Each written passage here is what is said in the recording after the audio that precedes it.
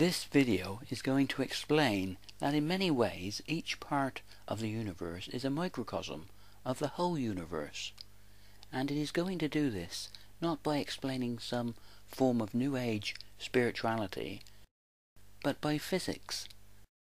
We have a great unity in physics and mathematics that in this theory represents everything being connected by one universal process of energy exchange. But for everything to be a microcosm, we need more than just everything being based on one universal process. What we would need is the holographic principle as part of this process. This is because in a hologram, the three dimensions of everyday life can be encoded on the two dimensions of the hologram, and when the hologram is broken, each part contains an image or a microcosm of the whole.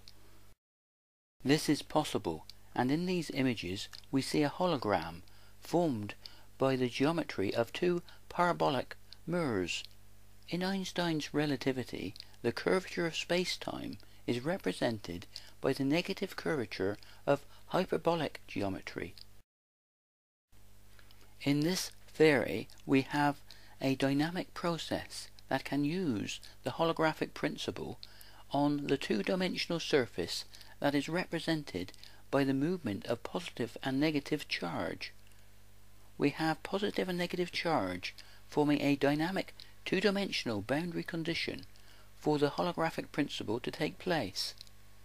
This is not saying that the universe is a hologram, it is saying that the universe is a continuum relative to the atoms of the periodic table that uses the holographic principle over what we measure as a period of time, with the future continuously being based on the past. Within such a theory, the wave-particle duality of light and matter in the form of electrons is acting like the bits or zeros and ones of a computer, forming an interactive process relative to the atoms of the periodic table. Wave-particle duality is continuously forming a blank canvas that we can interact with, turning the possible into the actual.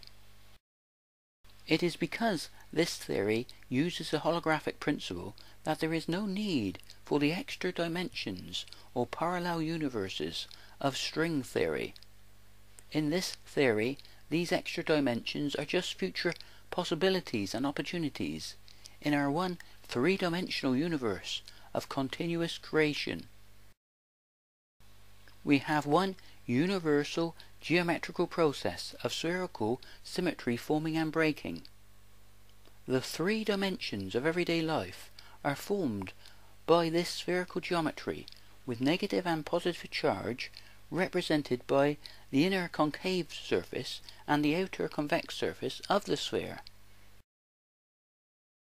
Nothing has greater organization or lower entropy than a sphere.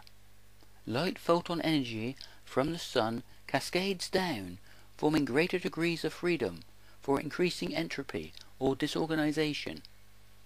Within a process of symmetry forming and breaking, there is also the potential for ever greater symmetry formation that we see in the complexity and diversity of cell life. In the geometry of this process, this is represented by there being an infinite number of line symmetries within a sphere, that in this theory represents an infinite number of possible timelines. This forms a potential infinity of possibilities for ever greater symmetry formation that we see in the imperfect symmetry of cell life. The dynamics and spherical geometry of this process is used by cell life, with each living cell forming the movement of positive and negative charge across the membrane of the cell. Life forms its own ripples in the geometry of space-time, forming its own evolutionary path as part of an interactive universal process. Each life form is at the forefront of creation as an integral part of this process, And because this is a geometrical process, the timeline can be seen in the geometry of each intelligent life form, with line symmetry forming left and right handedness. We have a geometrical process of cause and effect, with each part at the forefront of creation, where everything has the potential to interact with the built-in uncertainty of probability at each branching point. The only way such a geometrical process could work in just 3 dimensions is by using the holographic principle, with each part being a microcosm of the whole process.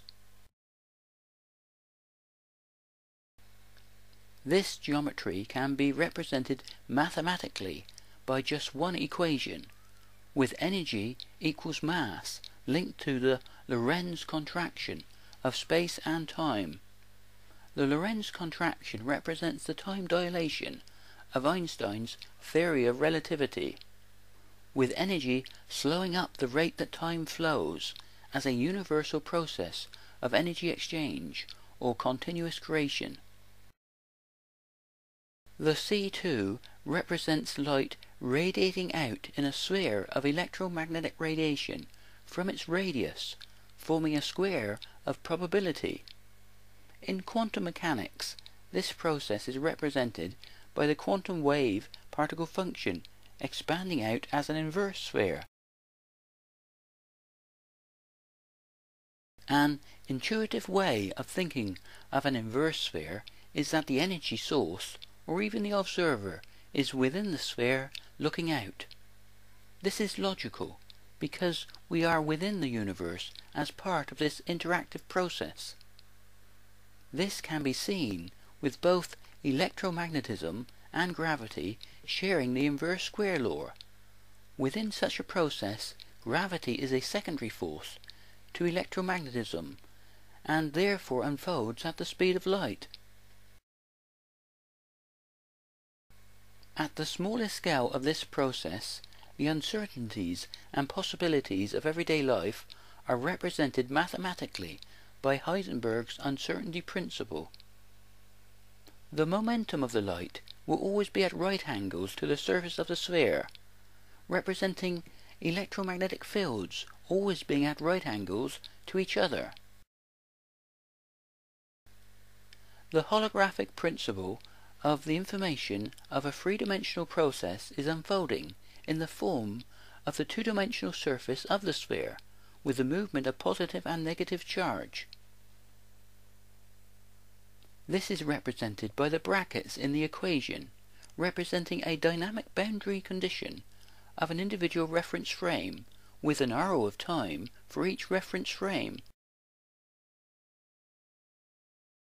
The infinity symbol represents an infinite number of dynamic, interactive reference frames that are continuously coming in and out of existence, with each one, in many ways, being a microcosm of the whole. This process gives us free will. We are always in the centre of our own frame of reference, in the moment of now, with the potential to choose which external reference frame to interact with. Electromagnetism forms one interactive field that connects all things together. We have light photon oscillations or vibrations forming the movement of positive and negative charge, with a continuous flow of electromagnetic fields. This universal process is unfolding relative to the atoms of the periodic table, and forms the ever-changing world of our everyday life that we measure as a period of time. The atoms of the periodic table are forming standing waves in time, with the spontaneous absorption and emission of photon energy forming the passage of time. Water is a good example of this, with the atoms forming dipole moments relative to the distribution of positive and negative charge. The interactive nature of this process can be seen with the atoms bonding and breaking with the exchange of photon energy.